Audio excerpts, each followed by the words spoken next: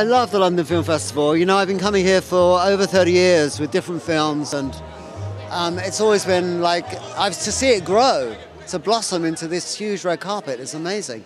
It used to be at the National Film Theatre. It used to be, you know, sort of a little program of about a week's films run by a bunch of film buffs, and it's now turned into this huge public event, and I'm so thrilled for London and the festival. And it's a big honour after Cannes and New York to be here now with Carol. It's been a real roller coaster ride for the movie, and I'm just happy to be part of that ride, really. It was always very difficult financing because it's such a female-driven movie, you know. It's very hard in such a male-dominated world, not necessarily for viewers or audiences, but for financing and distributors and the way things are constructed. Not having a male lead is a problem. And even though we had two amazing actors in Cate Blanchett and Rooney, it still seemed an impossible task, and so it was quite tough. And you know, Todd is an incredible director. He's a master, and he's made an incredible film. And to get the detail and to get everything we needed for this film, we had to spend. You know, it's a lush-looking movie. It's a beautiful-looking film, and the costumes, the hair, the makeup, the sets, the cars, everything. You know, everything is created.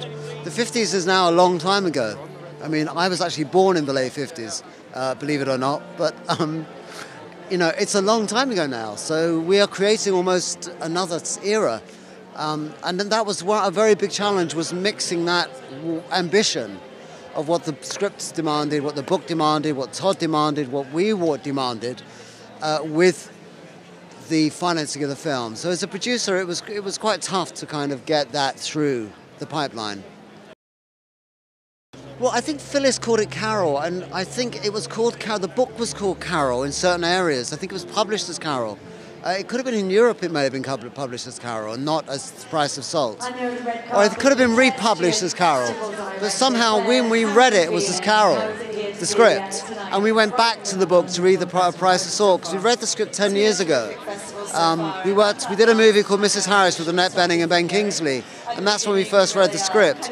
So we fell in love with the script before the book, and I think it was always Carol, and that was what it was for us. So we didn't orchestrate any great name change. It wasn't because of the potential audience. The Price of Salt would be confusing for people now, though, if you think about it. I mean, Carol is such an easy title and such an easy one to remember. Well, we were so lucky. We were so lucky. I mean, you know, if you're going to have a film that's driven by women, to have actors as powerful and as incredible as Cate and Rooney is quite extraordinary. So, and there's not much I can say about them other than they are probably the two of the finest actors in the world at the moment. And I'm just pleased as punch to be even involved in a small way in this film, because just to watch them perform and to watch what Todd and they have brought together, the magic and the chemistry is extraordinary. They bring real chemistry to the film. I mean, it's crazy to talk about Clark Gable and Carole Lombard, or, you know, Cary Grant and Katharine Hepburn, but there is something going on in this film which is extraordinary. You really fall in love with them, and you fall in love with the love they feel for each other. So it's an extraordinary and fantastic combination. And we were very lucky to get them, very lucky indeed, because there aren't two actors I can think of, two female actors, you know, of their generation, who are quite as good as they are. And certainly I couldn't think of anyone else we could cast in this movie, you know. But that's the way it turns out. When we cast Bob Hoskins in Mona Lisa, I could never imagine casting anyone else in that film.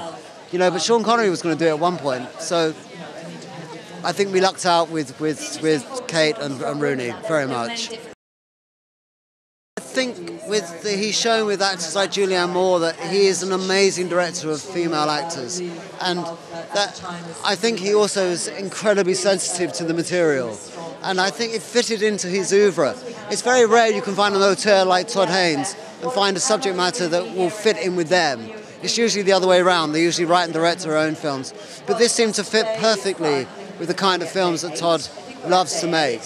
So that's kind of why it was a horse for the course, really.